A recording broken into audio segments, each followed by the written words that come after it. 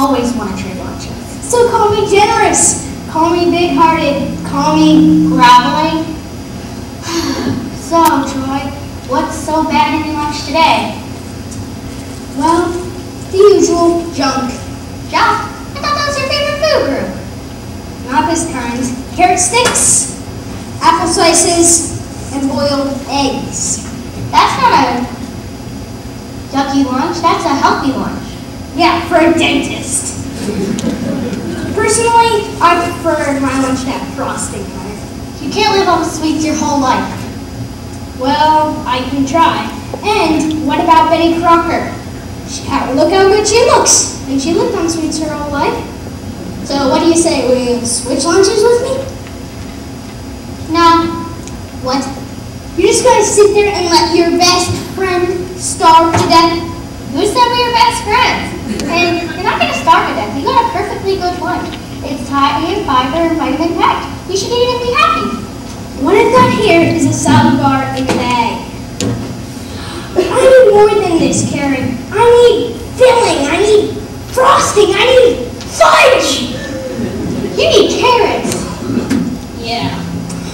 Oh, I'll go for the pity. I'm not about that. Karen, do you want to hear something depressing? No.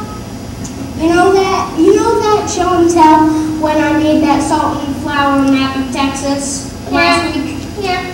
I ate it at recess. You ate Texas? Just a panhandle. I would have put more if my fork didn't break. But, man, that stuff dries like cement. That was a pretty stupid thing to do, Troy. I know, especially without gravy. But that's how starved I am. And carrots should sound pretty good to you by now. I said I was starved, not delusional.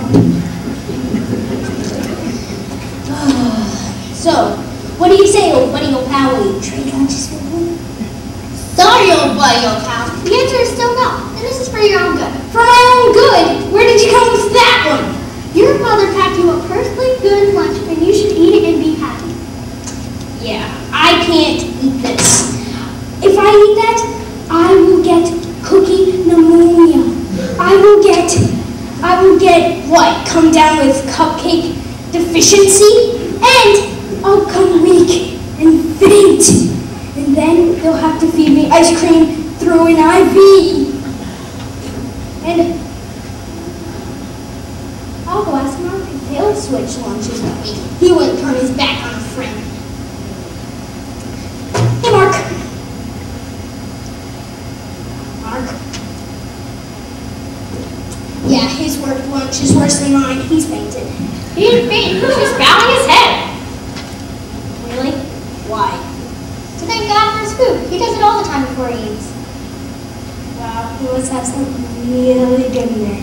Actually, he does it every day before he eats. You mean he would even thank God for carrots?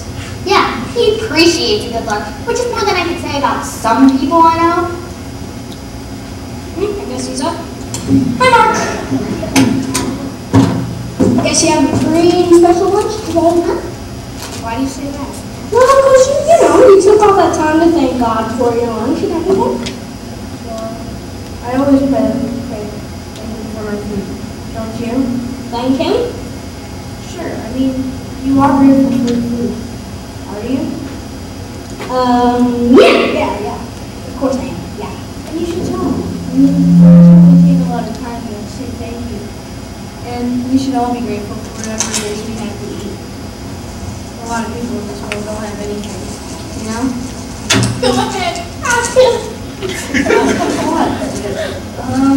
Yeah, I was just wondering if you like carrots as much as I do.